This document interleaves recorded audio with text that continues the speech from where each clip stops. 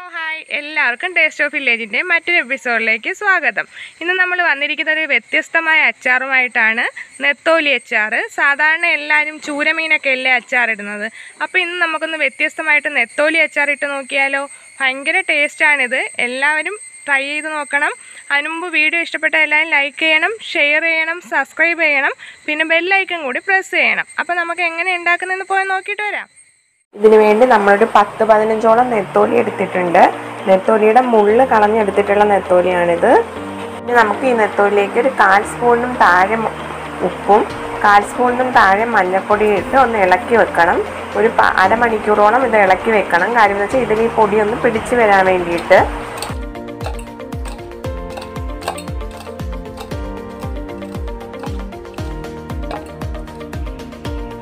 ഇതിന് വേണ്ട സാധനങ്ങൾ നോക്കാം. ഒരു 3ഓളം വറ്റൽമുളക് എടുക്കുന്നുണ്ട്.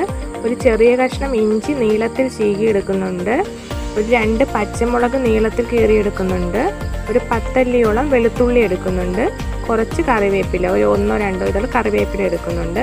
മീൻ കുറവായതുകൊണ്ടാണ് ഈ വെളുത്തുള്ളിയിലൊക്കെ അളവ് കുറച്ചത്. കൂടുന്നതിനനുസരിച്ച് അത്രത്തോളം എടുക്കണം.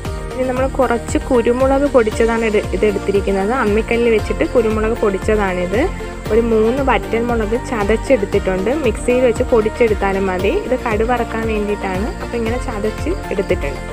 പിന്നെ മുളക് പൊടി, മഞ്ഞൾപ്പൊടി, ഉലുവാപ്പൊടി ഇതൊക്കെ ആവശ്യത്തിന് എടുത്ത് വെക്കണം. നമ്മുടെ മീനിൽ മഞ്ഞൾപ്പൊടി ഉപ്പും ഇട്ട് വെച്ച മീനുണ്ട്. ഇതിപ്പം കുറച്ച് മീനേ ഉള്ളൂ, 10-15-നകത്ത് മീനേ ഉള്ളൂ. അതനുസരിച്ചുള്ള സാധനങ്ങളാണ് എടുത്തിട്ടുള്ളത്. മീൻ കൂടുന്നതിനനുസരിച്ച് ഈ ഇഞ്ചിയിലും വെളുത്തുള്ളിയിലും ഒക്കെ ടേസ്റ്റിനനുസരിച്ച് മാറ്റം വരുത്താം.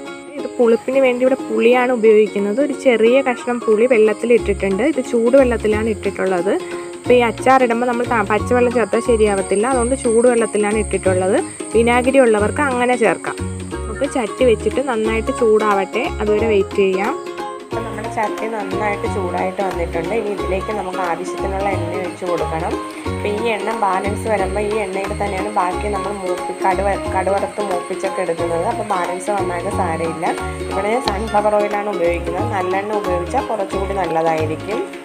ഈ എണ്ണ നന്നായിട്ട് ചൂടായിട്ട് വരുമ്പോഴേക്കും നമുക്ക് ഈ മീനെടുത്ത് ഇതിലേക്കിട്ട് വറുത്ത് കോരി എടുക്കണം. അത് നന്നായിട്ട് ചൂടായിട്ട് വരുമ്പോൾ നമുക്ക് മീനെടുത്ത് ഇടാം.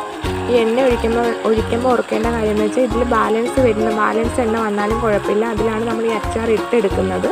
അപ്പം കുറച്ച് ബാലൻസ് വന്നാലും കുഴപ്പമില്ല.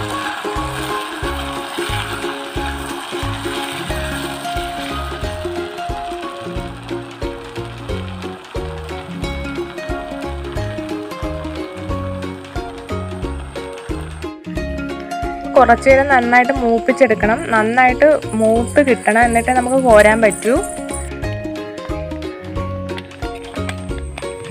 അപ്പം നമ്മുടെ മീൻ നന്നായിട്ട് മൂത്ത് വന്നിട്ടുണ്ട്. ഇത് നമുക്കിനി കോരി മാറ്റി വെക്കാം.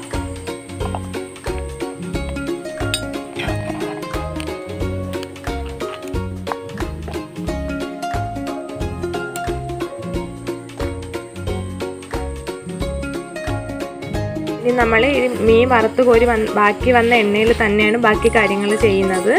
അപ്പോൾ ആ എണ്ണ തന്നെയാണ് വെച്ചിരിക്കുന്നത്. അതിലേക്ക് നമ്മൾ എണ്ണ നന്നായിട്ട് ചൂടായിട്ടിരിക്കുകയാണല്ലോ, അതിലേക്ക് കുറച്ച് കടുക് ഇട്ട് കൊടുക്കുന്നുണ്ട്. ഇതിലേക്ക് നമ്മൾ എടുത്തു വെച്ചിരിക്കുന്ന വെളുത്തുള്ളി ഇട്ട് നന്നായിട്ടൊന്ന് ഇളക്കി കൊടുക്കാം.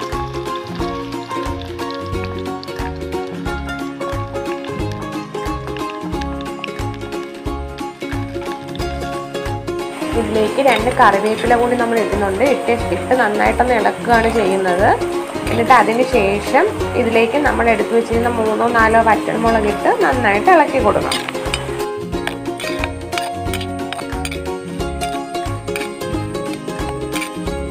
ഇനി ഒന്ന് ഇളക്കി കൊടുത്ത ശേഷം നമ്മൾ ഇതിലേക്ക് എടുത്തു വെച്ചിരിക്കുന്ന ഇഞ്ചി കൂടി ഇട്ട് കൂടെ തന്നെ പച്ചമുളക് കീറി വെച്ചിരിക്കുന്നതും കൂടി ഇട്ട് നന്നായിട്ടൊന്ന് ഇളക്കി കൊടുക്കുന്നു.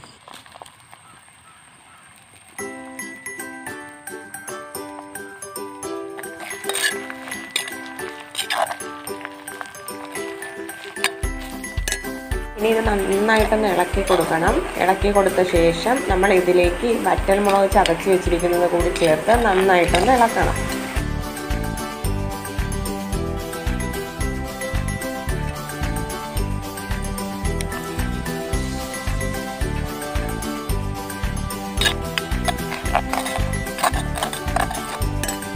പതഞ്ഞ് വരുന്നത് നമ്മൾ സൺഫ്ലവർ ഓയിലിൽ വെച്ചതുകൊണ്ടാണ്. ഇത് കുറച്ച് കഴിഞ്ഞ് പുളിവെള്ളം ഒഴിക്കുമ്പോൾ ഇതങ്ങ് മാറും. ഇനി ഇതിലേക്ക് നമുക്ക് പൊടികൾ ചേർത്ത് കൊടുക്കാം. 2 സ്പൂണോളം മുളക് പൊടി, ഇത് കാശ്മീരി മുളക് പൊടിയാണ് ചേർക്കുന്നത്. എരിവ് കുറവായതുകൊണ്ടാണ് 2 സ്പൂൺ ചേർക്കുന്നത്. ഒരു 1/4 സ്പൂണോളം മഞ്ഞൾപ്പൊടി, ഒരു 1/4 സ്പൂൺ കുരുമുളക് പൊടി കൂടി ഇട്ട് നന്നായിട്ട് ഇളക്കി കൊടുക്കാം. ഇനി ഇതിലേക്ക് നമ്മൾ കുറച്ച് ഉലുവാപ്പൊടി കൂടി ചേർത്ത് നന്നായിട്ടൊന്ന് ഇളക്കി കൊടുക്കുന്നുണ്ട്. ഈ അരപ്പിലേക്ക് എടുത്തു വെച്ചിരിക്കുന്ന പുളി പുഴിഞ്ഞ് ചേർക്കണം. അപ്പോൾ ഇതിന് വിനാഗിരി കൂടുതൽ നേരം വെച്ചിരിക്കാൻ വേണ്ടിയുള്ളവർക്കാണെങ്കിൽ വിനാഗിരി ചേർക്കാം. ഇത് നമ്മൾ ഇന്നത്തേക്ക് മാത്രം എടുക്കുന്നതാണ്, കുറച്ച് മീനല്ലേ ഉള്ളൂ, അതുകൊണ്ടാണ് പുളി ചേർക്കുന്നത്. നമ്മൾ ഈ പുളിവെള്ളം ചേർത്തിട്ട് അരപ്പ് തിളയ്ക്കുന്നേരം നോക്കിയിരിക്കണം. വിനാഗിരി ആണെങ്കിൽ അധിക നേരം വെച്ചിരിക്കേണ്ട. അപ്പം ഈ പുളിവെള്ളം ആയതുകൊണ്ട് കുറച്ച് അരപ്പ് തിളച്ച് കിട്ടണം. എന്നിട്ട് നമുക്ക് മീൻ ഇതിന് ശേഷം ചേർത്ത് കൊടുക്കണം. നമ്മൾ എടുത്തു വെച്ചിരിക്കുന്ന വറുത്ത് കോരി വെച്ചിരിക്കുന്ന മീൻ ഇതിലേക്ക് ചേർത്ത് നന്നായിട്ടൊന്ന് ഇളക്കി കൊടുക്കാം. ഇനി നമുക്ക് 2 കറിവേപ്പില കൂടി ഇട്ട് നന്നായിട്ട് ഇളക്കി കൊടുക്കണം. ഇതിനി തിളയ്ക്കേണ്ട കാര്യമൊന്നുമില്ല. മീനൊക്കെ നമ്മൾ ഫ്രൈ ചെയ്തെടുത്തേക്കുന്നതുകൊണ്ട് ഇത് വേവേണ്ട കാര്യമൊന്നുമില്ല. അരപ്പ് നന്നായിട്ട് തിളപ്പിച്ചാണ് നമ്മളിത് മീൻ ഇട്ടേക്കുന്നത്. അതുകൊണ്ട് ഇതൊന്ന് ഇളക്കിയിട്ട് നമുക്ക് മാറ്റി വെക്കാം. ഇല്ല, ഇപ്പം നമ്മുടെ മീനച്ചാർ റെഡി ആയിട്ട് വന്നിട്ടുണ്ട്. നമ്മുടെ നെത്തോലി അച്ചാർ റെഡി ആയിട്ട് വന്നിട്ടുണ്ട്. കാണുമ്പോൾ തന്നെ കഴിക്കാൻ തോന്നില്ലേ? കാപ്പിക്കും ചോറിനും ഒക്കെ ഒരുപോലെ എടുക്കാൻ പറ്റുന്ന നല്ല സൂപ്പർ അച്ചാറാണ്. ഇനി ചൂരമീൻ ഉണ്ടെങ്കിൽ അച്ചാറിടാൻ പറ്റുമെന്ന് വിഷമം വേണ്ട. നെത്തോലി ഉണ്ടെങ്കിലും നല്ല മീനച്ചാർ റെഡി.